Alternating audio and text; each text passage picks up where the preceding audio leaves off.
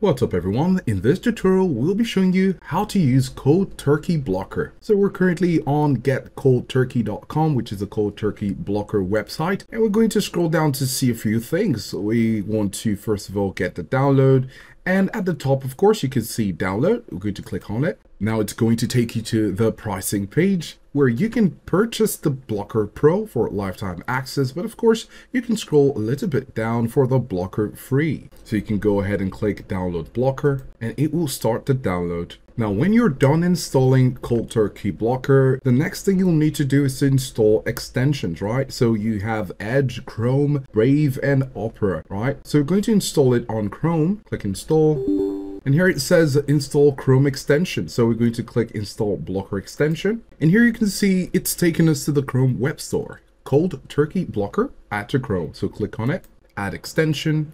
And when we click on the extensions button, you can see Cold Turkey Blocker. We're going to pin it so we can see it right there. And now we're going to go back to Cold Turkey Blocker, the app itself, and here you can see Chrome installed, right? You can close this. However, if you're using another browser like Brave, Opera, you could go ahead, of course, and install it. Now, when you scroll down, it says these are unsupported browsers, right? So these are browsers we don't want to use, so we're going to close this. And this is your Cold Turkey Blocker dashboard, right? So here you can see active blocks, today's upcoming blocks, summary of today's blocks, and then of course on the left side you can see blocks, statistics and the settings, right? So let's try an example. We have active blocks. There are currently no active blocks. We're going to click on start a new block, and then we're going to click on new block.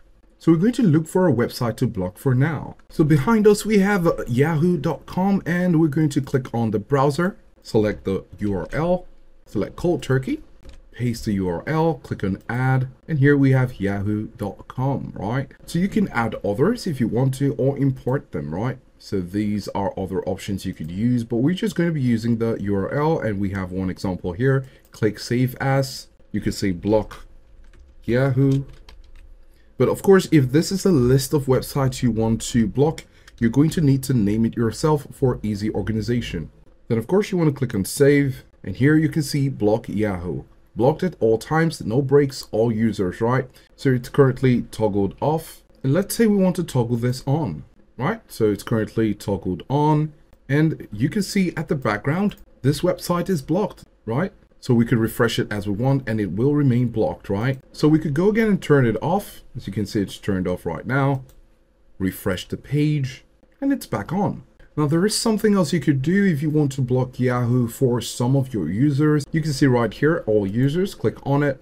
You can see all users except the following users, only the following users. And of course you could make some changes right here. But do take note that some of these features are for the paid plan. So you might want to switch up if you want to have some more functionality. So of course you can see statistics right here, and you can see that a website has been blocked using the statistic. You could think of different ways to use Cold Turkey Blocker, but of course these are different metrics to help you out, and you can go to settings, change the app theme, first day of the week, use 24-hour time. It's currently toggled off, and some functionality settings such as moving the interface to system menu when closing the window. So when you close it, it won't completely close. You can see it in your taskbar, right? And of course you have show device blocks, show auto start options, etc., right? So we're happy that we've been able to show you how you can use Cold Turkey Blocker to block a website as easy as installing it, starting a new block, and adding the website or websites that you'd like to block.